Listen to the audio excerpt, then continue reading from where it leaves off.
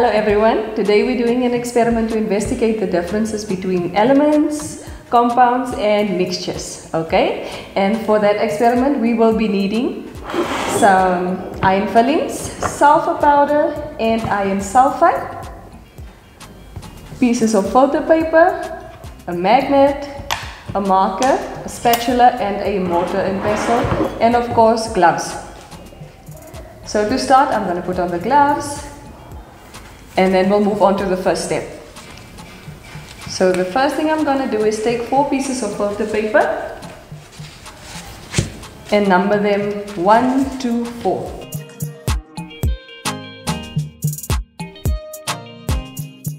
Okay. And on these pieces, on the first one, I'm going to put 4 scoops of iron filling. 1. Be careful not to get this all over the place.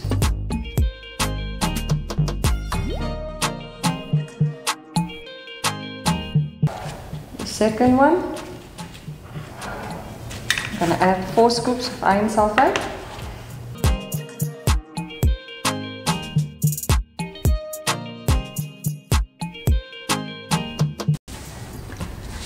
Now for filter papers 3 and 4.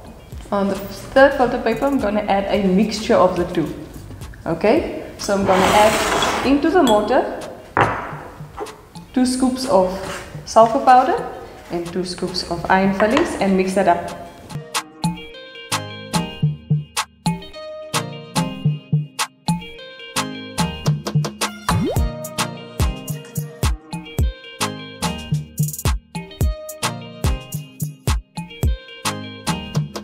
Okay, after it's all mixed up, I'll add that to the third filter paper.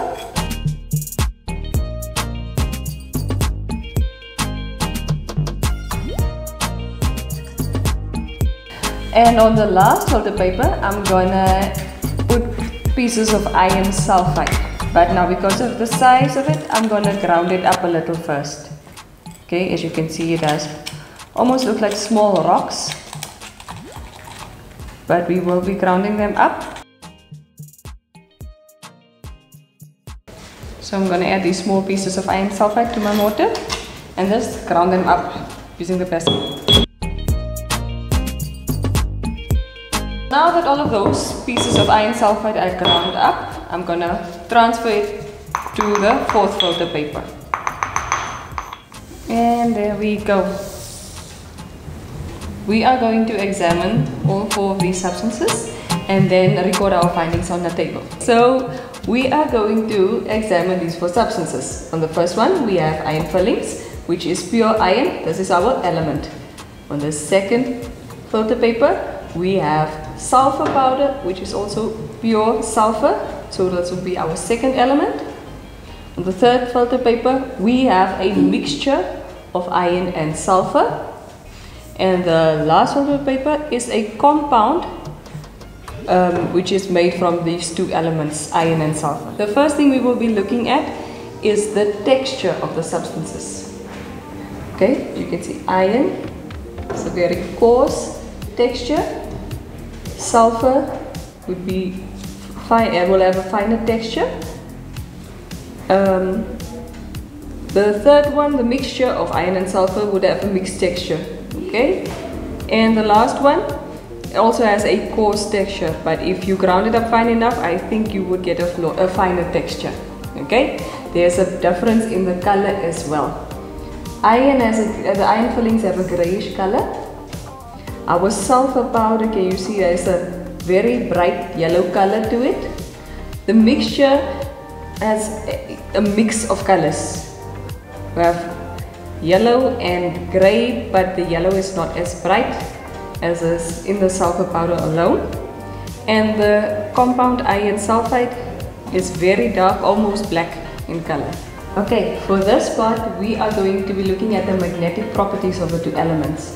I have a piece of magnet here, and to test the magnetic properties of the 2 substances I will be using another filter paper between the magnet and the substance. Okay, the first one I will be looking at is iron, the iron fillings.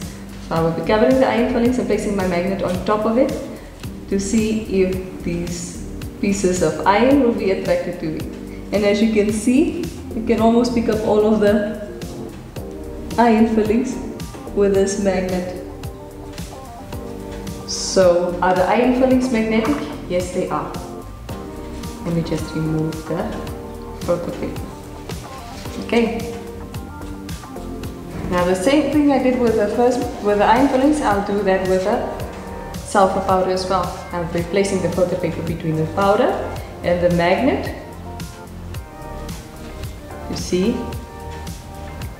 So sulfur powder is not magnetic. Nothing is happening when I place the magnet on top of the photo paper. Okay, now using a magnet, we are going to try and see if we can separate the iron fillings from the sulfur powder. Again, placing the photo paper over the mixture and then just moving my magnet over it to see if I can get all of those pieces of iron off of it. And then I will be transferring it to another photo paper.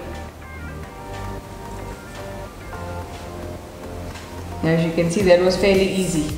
We were able to separate the iron fillings from the powder. We are going to try and separate the iron fillings from the sulfur in the compound iron sulfide.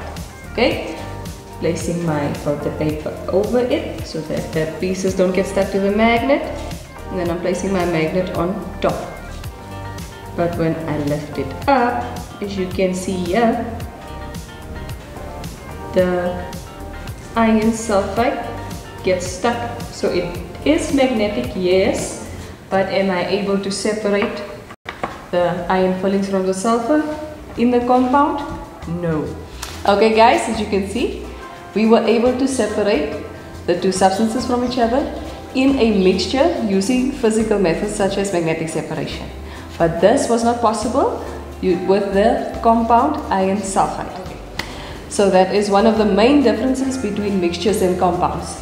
With mixtures, you can separate them through physical methods such as filtration, condensation, evaporation, magnetic separation, and hand sorting. And compounds, that you can't use physical methods to separate the two elements. Okay, thank you for watching guys, and join us next time. We will be making a video on the formation of iron sulfide.